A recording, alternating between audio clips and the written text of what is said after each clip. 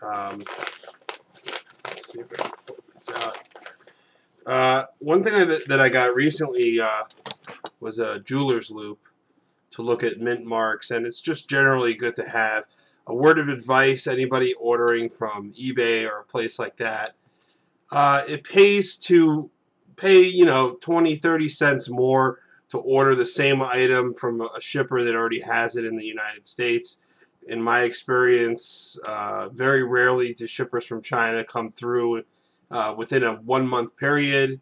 Even if at all, I was waiting for something similar to this for over a month, and they just refunded my money because it never got to me or they never shipped it at all. So just a word of advice to always order locally if you can. All right, let's get to this unboxing. Now, it's not pure bullion, but it's something I've had topics on recently,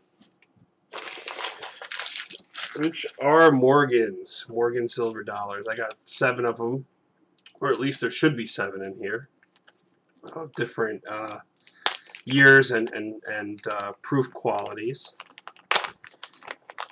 And